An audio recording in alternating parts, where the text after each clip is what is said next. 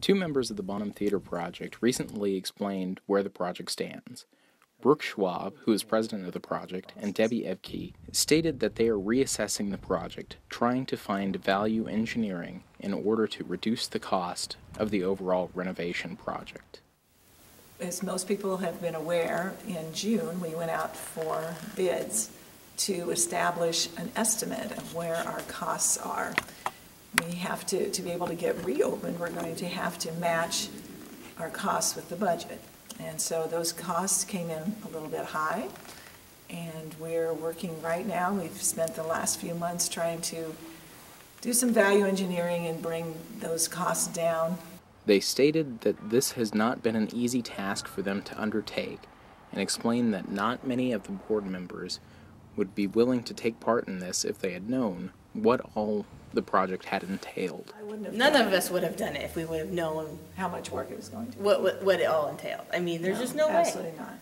Absolutely not. I've learned so much. And I guarantee nobody in the community would have signed up for this had they known. I mean, there's nobody that would be willing, to volunteer their time and effort for this much. Because it was very challenging to work on various levels of design, both with the engineers and the architects, and working with the fire marshal. That took several, probably over a year to get all that to where we felt like we're all in agreement on what we're going to do.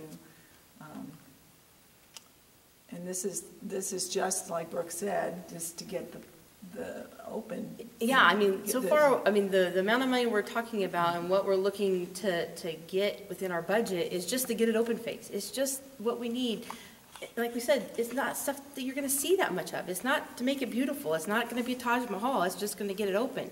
I mean, new fire protection, new sprinkler system, new electrical, new plumbing, new bathrooms. Those are things that are necessary that we have to do to get it open. But those are a big chunk of change that aren't fixing it pretty, isn't making it spectacular, because that's not what we're going for. We're just trying to get it open.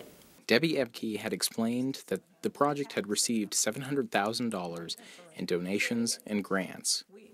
Between the grants that we have applied for and received and donations, we have $700,000. We've got another grant pending, and I'm still looking at a couple more, but we still need more. And the big thing for people to understand is they see that nothing's happening at the theater. I mean, there's a lot of things going on behind the scenes. So what's important to understand is with the grants and the restrictions of the grants that we have been awarded, you can't spend any money until you can prove that you can complete the project. So that's why you don't see anything happening, because we haven't been able to prove that we can complete the project with the money that we have yet. That's why we're in the whole putting it out for bid process again, trying to refine the documents, trying to have the engineers and the architects look at ways to value engineer to save money here and there so we can get the cost estimates down so that we can prove that we can complete the project. Because you can't get that grant money and you can't use that grant money until you can prove that you can complete the project. And we're not there yet. That's why we need to do two things. What we've been doing for the last few months is refining and getting it ready to put it back out for bid in hopes that those bids, that they're your local contractors, will come in and help, and that we'll get it out there, and those bids will come back lower than they did in June. And then also that we have more people donating, and that we have more support. The community's been wonderful with support, but we need more. Unfortunately, it's not quite there yet. So we're getting close, but it's still not done. Not to the place that we can actually start construction yet. If a person would have just come in and bought it from the previous owner and just kept it running, nothing would have changed. I mean, they could have made changes or made updates as the building was open. That's what Hebron's done. They kept open, and they've been able to do their updates and renovations as they've stayed open. Unfortunately, when the Bonham shut down, the occupancy was lost. To be able to get the occupancy back and to open the doors back up, the fire marshal has to give you his thumbs up. Well, to do that, we've been told, and what we've battled with is the fact that they are requiring us to take this very old building and bring it up to new building codes. That's very difficult, especially in a landlocked building like this. And so the struggle is, how do you take a 90-year-old building and bring it up to new building codes? I mean, it's really difficult. The Bonham Theatre Project will continue to search for ways to reduce the overall cost of the project in order to get the Bonham Theatre open again soon. So the Bonham is, not only, personally, I grew up in Fairbury, so I have a connection to the Bonham, We all do. If you grew up in Fairbury, the Bonham is just a part of your memory as a kid.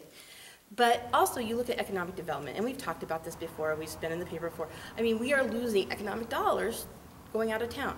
Because what do people do when they go to the movie? They go out to eat, they maybe go shopping. Well, we used to bring people in that did that in Fairbury. Now they're leaving and going someplace else. Or even our own residents are now leaving. I have teenage daughters. They want to go to movies. Where do they go? Hebron, Beatrice, Marysville, Lincoln. What do they do when they go to the movie? They go out to eat, they go shopping. So we're losing those economic dollars. It's just a fact. It's a reality that you need entertainment in a town, and we don't have it.